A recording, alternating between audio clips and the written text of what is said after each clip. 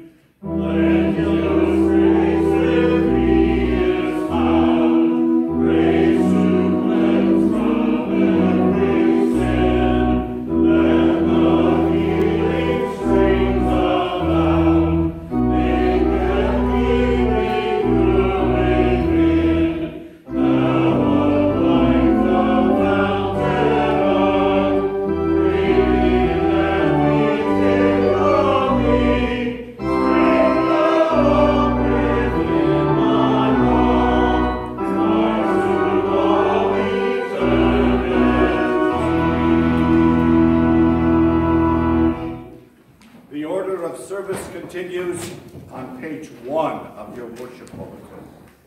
Blessed be the God of our salvation. Almighty God, to you all hearts are open, all desires known, and from you no secrets are hid. Cleanse the thoughts of our hearts by the inspiration of your Holy Spirit, that we may perfectly love you and worthily magnify your holy name. Through Jesus Christ our Lord. Amen.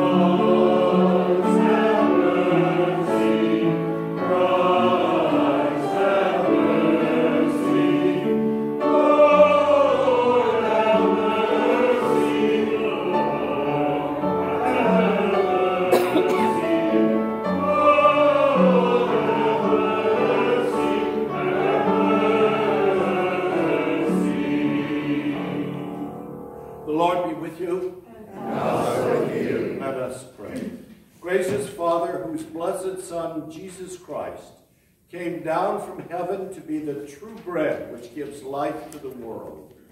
Evermore give us this bread, that he may live in us and we in him, who lives and reigns with you and the Holy Spirit, one God, now and forever.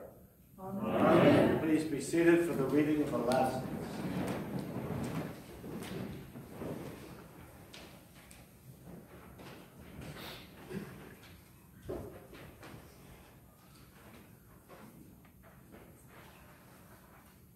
A reading from the book of Joshua. The Lord said to Joshua, "Today I have rolled away from you the disgrace of Egypt." And so that place is called Gilgal to this day.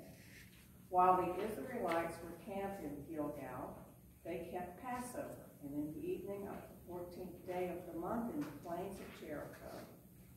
On the day after Passover, on the very day, they ate the produce of the land, unleavened cakes and parched grain. The manna ceased on that day, and they ate the produce of the land, and the Israelites no longer had manna. They ate the crops of the land of Canaan that year. The word of the Lord. Thanks be to God. The psalm is in your bulletin, and let's read responsibly by half verse.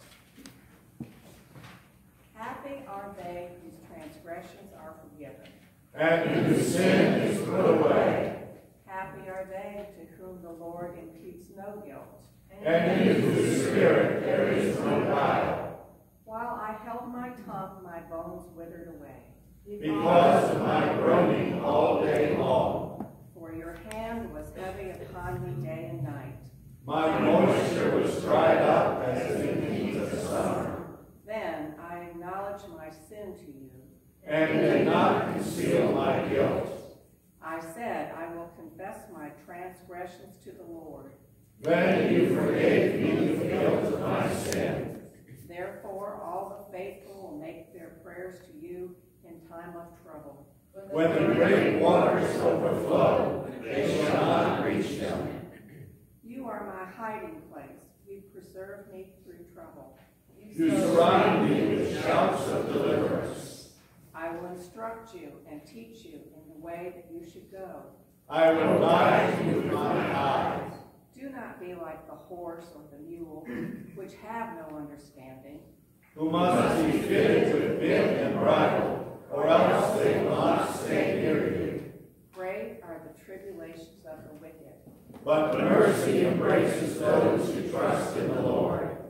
Be glad, you righteous, and rejoice in the Lord. Shout for joy, all who are true of heart. A reading from Paul's second letter to the Corinthians. From now on, we regard no one from a human point of view, even though we once knew Christ from a human point of view. We know him no longer in that way. So, if anyone is in Christ, there is new creation. Everything old has passed away. See, everything has become new. All this is from God, who reconciled us to himself through Christ, and has given us the ministry of reconciliation. That is, in God, Christ, was reconciling the world to himself, not counting their trespasses against them, and entrusting the message of reconciliation to us. So we are ambassadors for Christ. Since God is making his appeal through us, we entreat you on behalf of Christ to be reconciled to God. For our sake, he made him to be sin who knew no sin, and that in him we might become the righteous of God. The word of the Lord. Thanks be to God. Let us stand for the gospel hymn, Amazing Love.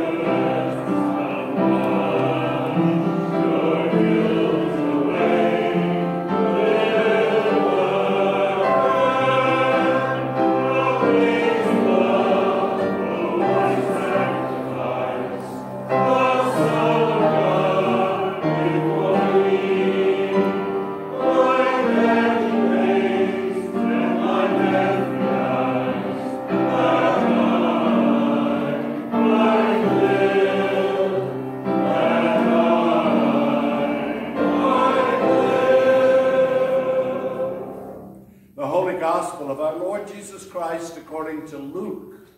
Glory to you, Lord Christ. All the tax collectors and sinners were coming near to listen to Jesus.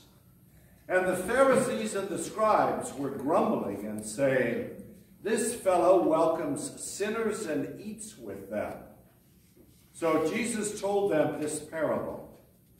There was a man who had 2 sons. The younger of them said to his father, "Father, give me the share of the property that will belong to me." So he divided his property between them. A few days later, the younger son gathered all that he had and traveled to a distant country, and there he squandered his property in dissolute living. When he had spent everything, a severe famine took place throughout that country, and he began to be in need. So he went and hired himself out to one of the citizens of that country, who sent him to his fields to feed the pigs. He would gladly have filled himself with the pods that the pigs were eating, and no one gave him anything. But when he came to himself, he said, "How many of my father's hired hands have bread enough and to spare? But here I am dying of hunger. I will get up and go to my father, and I will say to him, 'Father, I have sinned against heaven and before you. I am no longer worthy to be called your son. Treat me like one of your hired hands.' So he set off and went to his father. But while he was still far off, his father saw him and was filled with compassion. He ran and put his arms around him and kissed him. Then the son said to him, 'Father, I have sinned against heaven and before you. I am no longer worthy to be called your son.' But the father said to his slaves, 'Quickly, bring out a robe, the best one, and put it on him. Put a ring on his finger and sandals on his feet. And get the fatted calf and kill it, and let us eat and celebrate. For this son of mine was dead and is alive again. He was lost and is found.' And they began to celebrate. Now his elder son was in the field, and when he came and approached the house, he heard music and dancing. He called one of the slaves and asked what was going on. He replied, 'Your brother has come, and your father has killed the fatted calf, because he has got him back safe and sound.' Then he became angry and refused to go in. His father came out and began to plead with him. But he answered his father, 'Listen, for all these years I have been working like a slave for you, and I have never disobeyed your command. Yet you have never given me even a young goat so that I might celebrate with my friends. But when this son of yours came back, who has devoured your property with prostitutes, you killed the fatted calf for him.' Then the father said to him, 'Son, you are always with me, and all that is mine is yours. But we had to celebrate and rejoice, because this brother of yours was dead and has come to life. He was lost and has been found.'" The Gospel of the Lord. Praise to you, Lord Christ. May the words of my mouth and the meditations of our hearts be always found acceptable in thy sight, O Lord, our strength and our Redeemer. Amen. Amen. Please be seated. And we'll give the choir just a minute or two to get in place on the front pew.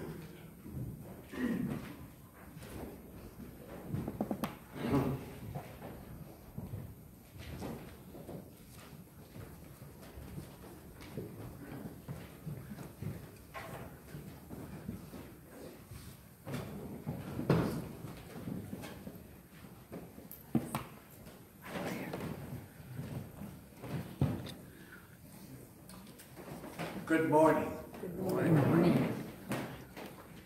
So I'm sure you're familiar with the parable of the prodigal son. You've heard it maybe since the time you were 4 or 5 years of age. And I want to put it in a broader context today than just the parable of the prodigal son. Remember this, because I'm going to come back to it towards the end of the sermon. What we are struggling with in the parable of the prodigal son, indeed what we human beings have been struggling with from the time we have reached a sense of moral consciousness. Whether we were Jewish like Jesus, or whether we're Christians or Muslims or anyone else for that matter. We are struggling with a great amount of tension between justice on one hand and mercy on the other. That's the overriding or overarching issue that is going on in the parable of the prodigal the parable of the prodigal son. That tension that exists between justice and mercy. Now, let's look at that parable in the context that Jews looked at it at the time of Jesus. When it comes to justice and mercy, most of the Jewish teachers of the time, if they erred in one direction or the other, erred on the side of doing justice. They had, after all, forged over a period of hundreds of years certain prescribed ways of behavior that were morally acceptable. And they recorded them, especially in the book of Leviticus. So the Jewish people were not only the chosen people of God, but they were the people who observed the law. And the law was very important to them. Now, when Jesus tells this parable, most people are going to side, therefore, with the elder son. And I have to ask you this morning, when you hear this parable, do you side with the prodigal son or do you side with the elder son? Prodigal son, raise your hands. Elder son, raise your hands. Thank you for being honest. What about the Father? The Father is God. The Father is God, Frank. So we're caught in this parable on this spectrum between making sure that justice is done or that mercy is carried out. It's a little bit like what happens when there is no forgiveness in the world. And all you've got is a law that needs to be followed and followed to the letter of the law. What happens in a society like that is that ultimately no one is alive. You follow what I'm saying, Kaylee? Yes. If you're only going to live in a culture where the letter of the law is all that is important, then none of us can survive. Because as Paul says so eloquently in his writings, we are all guilty. And it's true. So what you need to do is to see that mercy has to interact with justice. By the same token, what you have to realize is that you just simply cannot throw out justice. if you didn't have rules and regulations and ways to behave morally, you would have utter chaos in your society. And I don't care whether it's a Jewish society like it was at the time of Jesus or Christian society in Colonial Heights, Virginia. You've got to have both. And that is what Jesus lays out so well, I believe, in this parable. So let's look at the parable. There is obviously a very, very affluent landowner, and he symbolically is God. Now, God has two sons. One is the elder son, who wants to see justice done, because the elder son does everything right.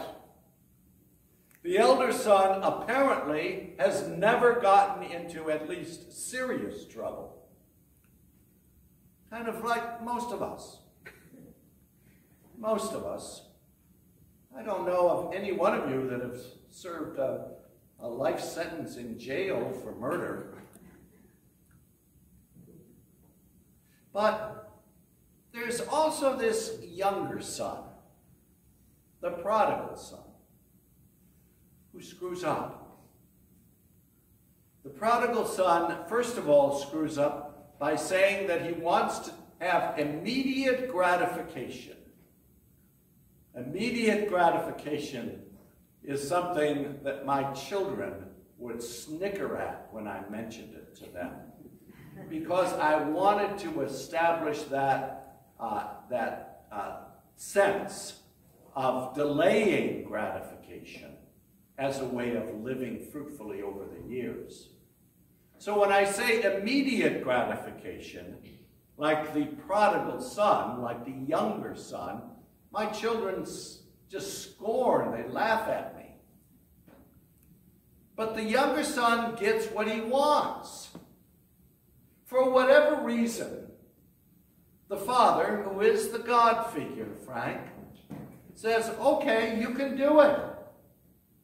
If you want your yachts now, you can have them. You have to, go out and make sure that it's the right yacht for you. But whatever you want, you can have. And so the prodigal son says, yeah, I want it. And he takes 1/2 of his inheritance, and off he goes. And he squanders it. I mean, this is such a wonderful, wonderful parable. He goes off and you know it's coming.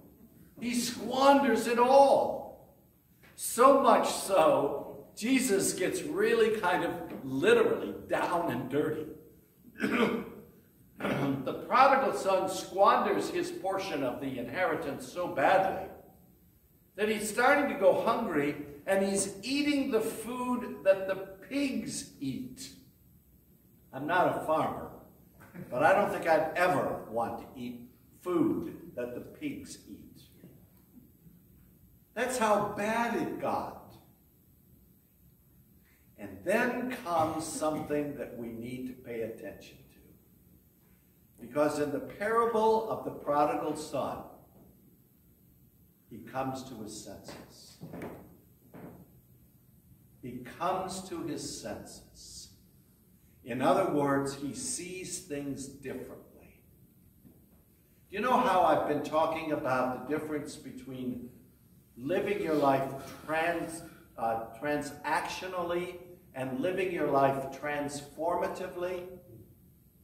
Well, when the prodigal son comes to his senses, he begins to see his life not as a transaction, but really in terms of transformation. The prodigal son at that point is a new creation. The prodigal son even says, I need to go to my father and confess that I have been a bad boy.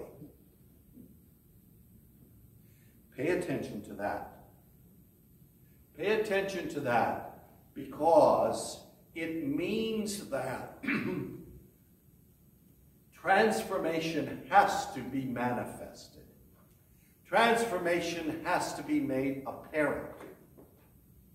And when the younger son was willing to say what he was going to say to his father, then that transformation took root. It meant something. So the first point about this whole scenario is, yes, the prodigal son was doing the right thing by repenting, by being transformed into the kingdom of heaven, but he had to do something about it. He had to say, as the scriptures say, I am no longer worthy to be called your son. Treat me like one of your hired hands. In the continuum between justice and mercy, we cannot just give mercy without any kind of acknowledgement that the person is penitent, is sorry. The Jewish society of Jesus' time did not work unless somebody wanted to express penitence. And it still doesn't work today. If we've committed some fault against our neighbor, we cannot just go to our neighbor, say nothing, and expect our neighbor to forgive us. We have to express, or in sacramental terms, confess that we have done something wrong. That's part of the transformational process. And it's part not only of the Jewish history, it's part of Christianity as well. That somehow or another, forgiveness needs to be accompanied by some kind of an action on our parts. When we've been bad, we need to do something about it and ask for forgiveness. So that's the first important thing. The second interesting thing about this parable is that the father already knows that when he sees the prodigal son returning. The father is a shrewd devil, and he knows that his son has already begun the transformation process. That his son is not going to come back to him and say to him, you were a sniveling father. The son is going to come back to the father and say, I erred and strayed like lost sheep, and I'm sorry about it. So that's the second thing. The father already knows, even though the prodigal son repeats for a second time in the scriptures, that he is sorry. He says that to his father directly, even though the father already understands that. Interesting, is it not?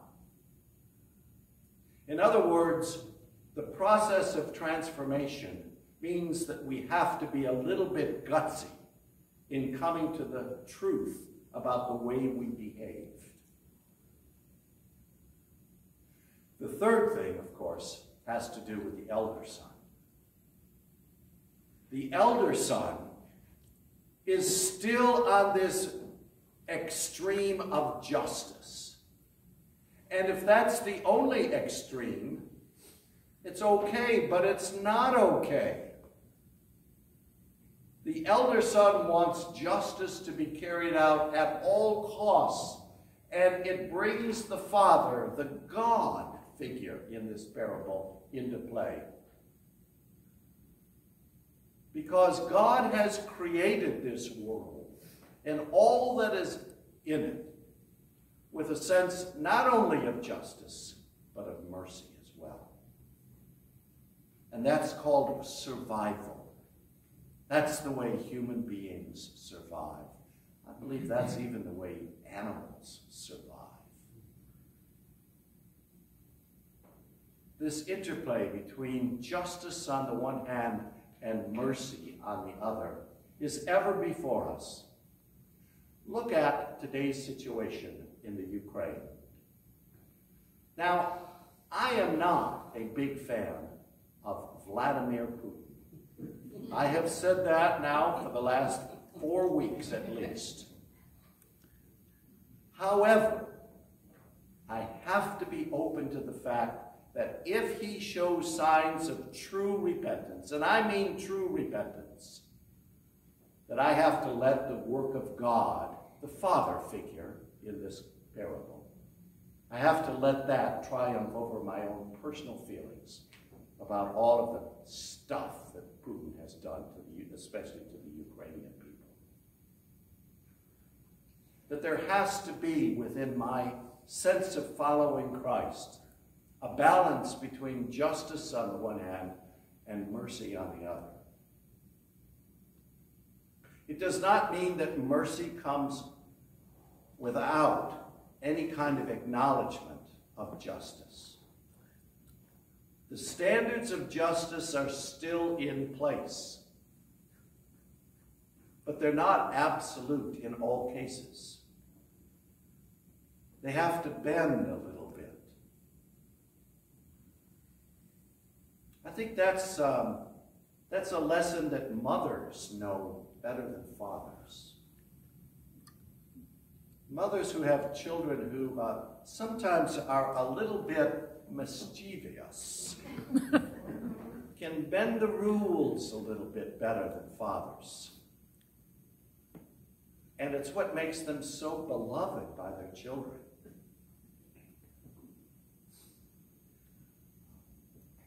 You all can think of instances in your own lives growing up when you erred and strayed a bit, hopefully without any kind of disaster resulting. But you erred and strayed a little bit, and you knew that your mother knew it, and yet it was okay. That's the kind of world that brings in gentleness. And we need gentleness. Boy, do we need gentleness. We need to be gentle on others. And we need to be gentle on ourselves. Because that's what makes us human. To be forgiving of ourselves as we are forgiving of others. So that, like prodigal children that we all are, we can enjoy the kingdom of heaven. And that's why we were created. Never, never lose sight of the fact that we are created to live in the kingdom of heaven, just as the elder son always has, and the younger son, who has come to his senses, now is living. May God be with each and every one of us. And may we come together as a community of faith, loving one another, holding one another accountable, and forgiving one another as needed. Amen. We believe in one God, Father Almighty, maker of heaven and earth, of all that is seen and unseen. We believe in one Lord Jesus Christ, the only Son of God, eternally begotten of the Father, God from God, light from light, true God from true God, begotten, not made, of one being with the Father. Through him all things were made. For us and our salvation, he came down from heaven. By the power of the Holy Spirit, he became incarnate from the Virgin Mary and was made man. For our sake he was crucified under Pontius Pilate. He suffered death and was buried. On the third day he rose again, in accordance with the Scriptures. He ascended into heaven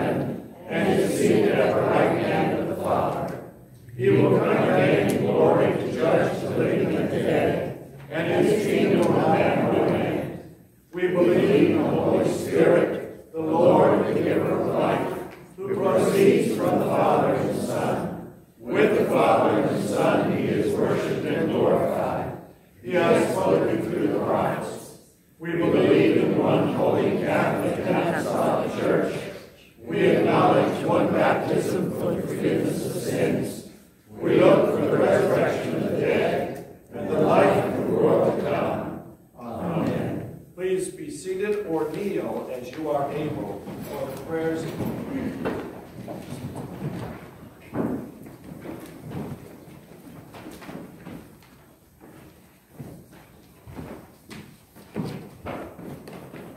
Be glad and rejoice in the Lord.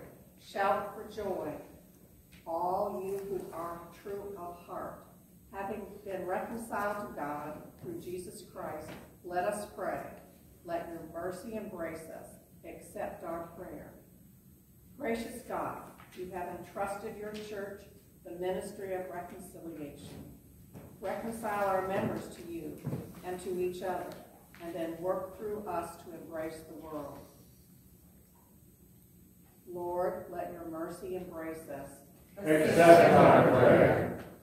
Open our hearts to welcome sinners as you welcome us.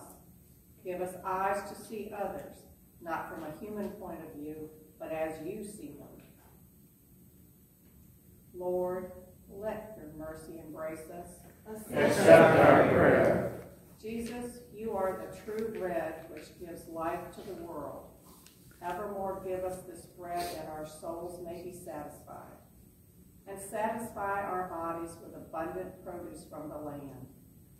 We give thanks for our presiding Bishop Michael, our Bishop Susan, and our Rector John. We give thanks for those celebrating their birthday this week, especially Charlotte, and for those celebrating their wedding anniversary. I invite you to add your own thanksgivings at this time.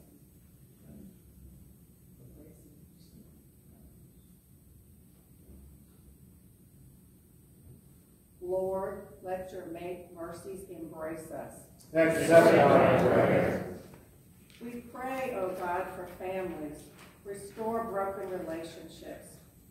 Heal those who have suffered betrayal and alienation. Comfort those whom reconciliation in this life is not possible. Shield those with reason to celebrate. Lord, let your mercy embrace us. Accept our prayer. You, O God, are our hiding places for those in trouble. You deliver the oppressed. You forgive the guilty. You roll away the disgrace of your people.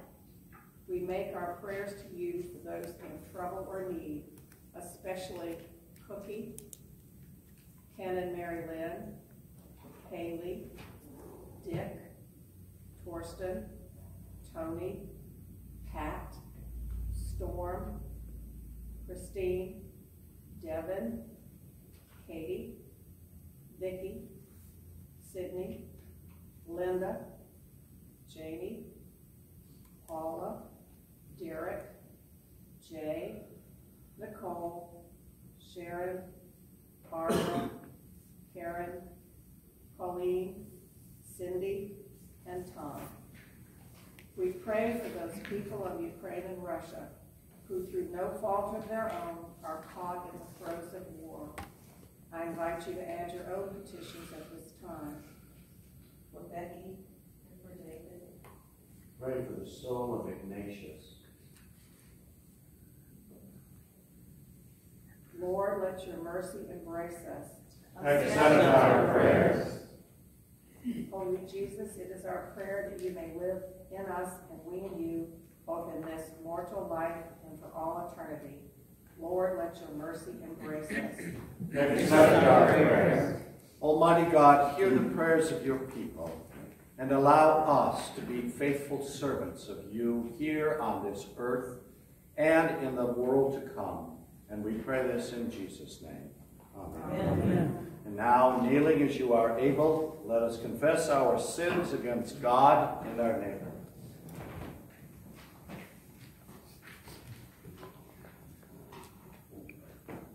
Most merciful God, we confess that we have sinned against you in thought, word, and deed, by what we have done and by what we have not done. We have not loved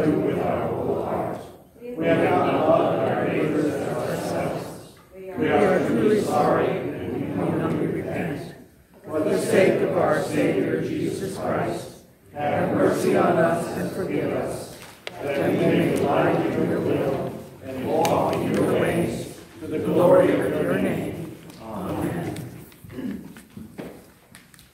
May Almighty God have mercy on you, forgive you all your sins through the grace of Jesus Christ, strengthen you in all goodness, and by the power of the Holy Spirit, keep you in eternal life.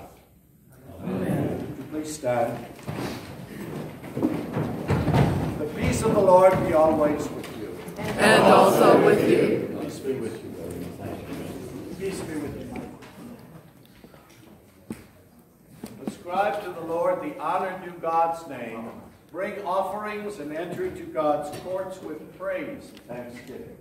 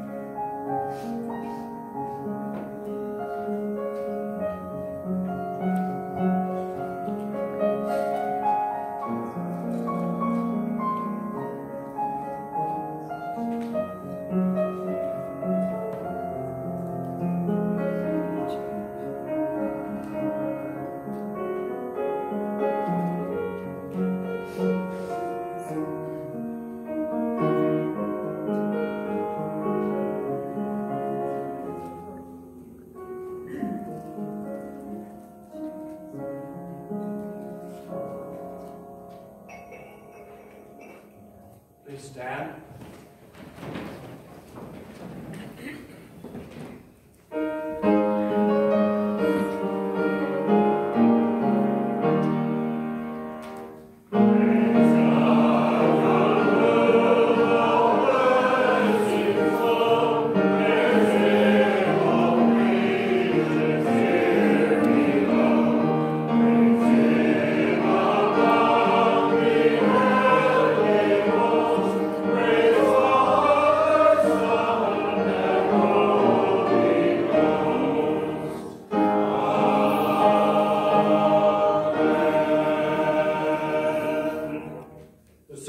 Continues with the Eucharistic prayer found on page 13.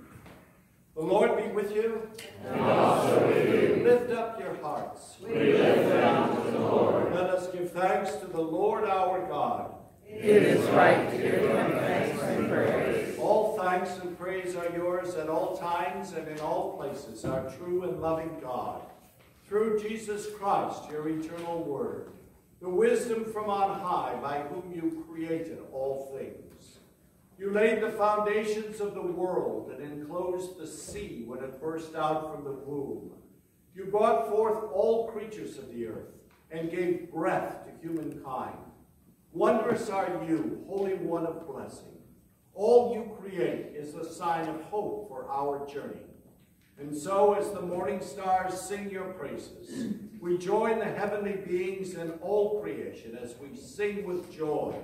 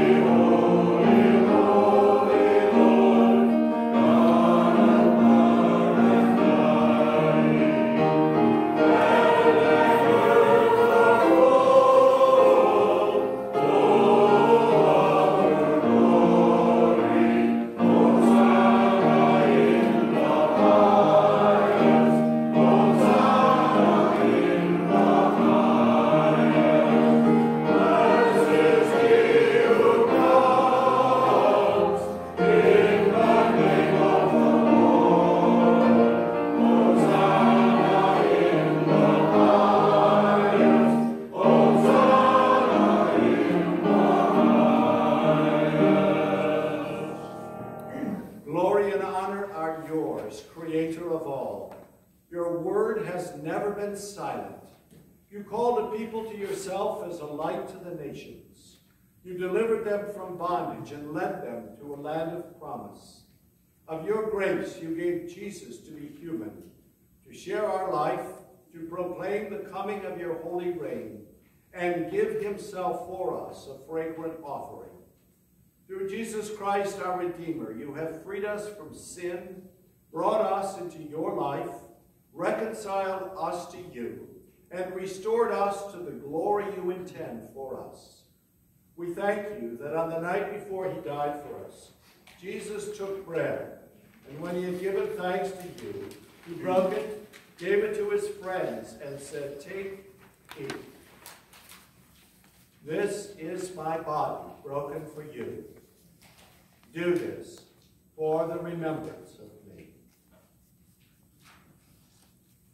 After supper, Jesus took the cup of wine, said the blessing, gave it to his friends, and said, "Drink this, all of you.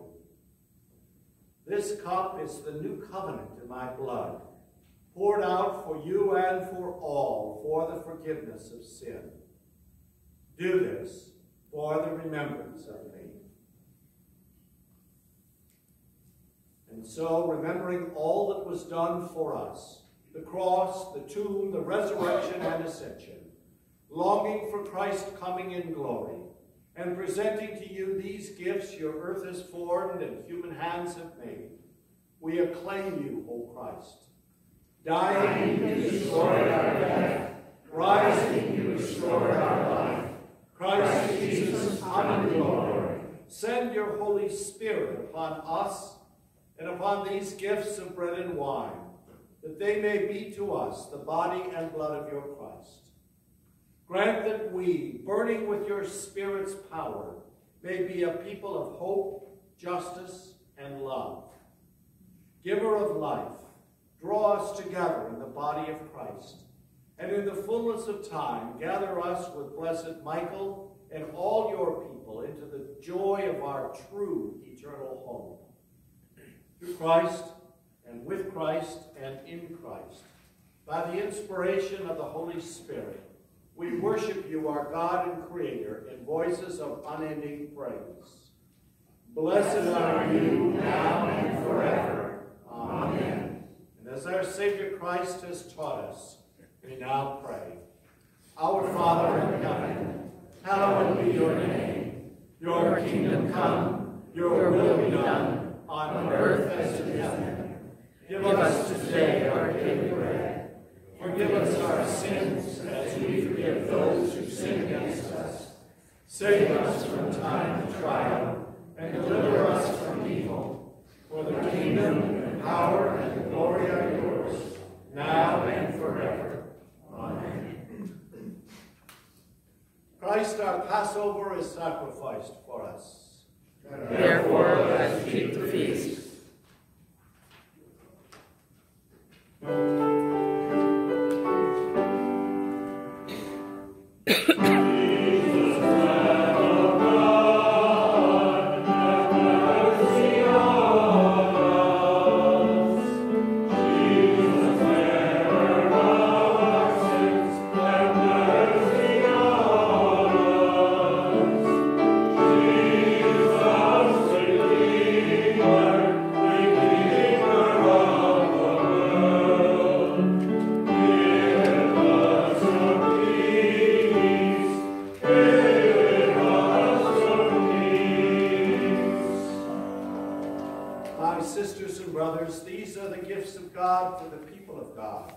Take them in remembrance that Christ died for you, and feed on him in your hearts by faith with thanksgiving.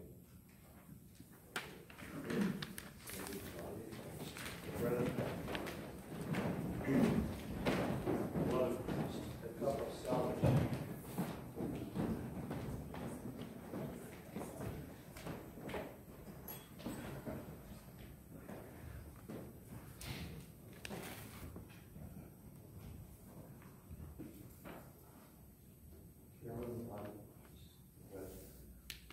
Very good.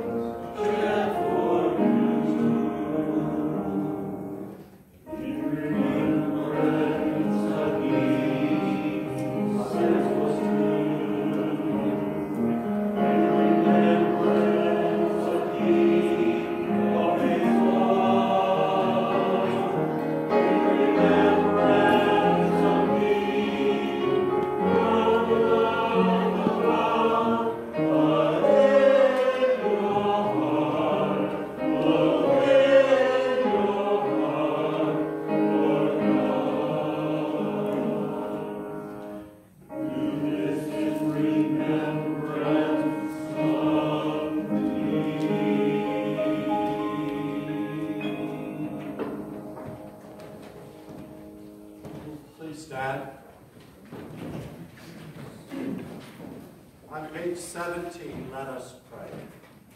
Almighty and ever-living God, we thank you for feeding us with the spiritual food of the most precious body and blood of your Son, our Savior, Jesus Christ, and for assuring us in these holy mysteries that we are living members of the body of your Son and heirs of your eternal kingdom. And now, Father, send us out to do the work you have given us to do, to love and serve you as faithful witnesses of Christ our Lord. To him, to you, and to the Holy Spirit, be honor and glory, now and forever. Amen. And the peace of God, which passes all understanding, keep your hearts and minds in the knowledge and love of God and of his Son, Jesus Christ, our Lord. And the blessing of God Almighty, the Creator, the Redeemer, and the Sanctifier, be amongst you and remain with you always. Amen. The closing hymn is Jesus, Keep Me Near the Cross.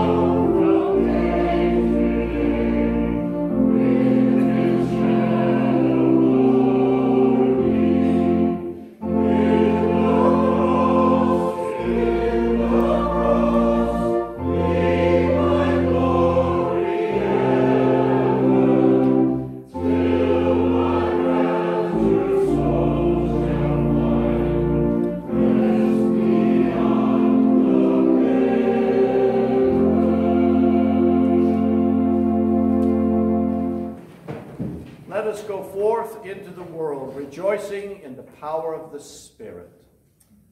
Thanks be to God.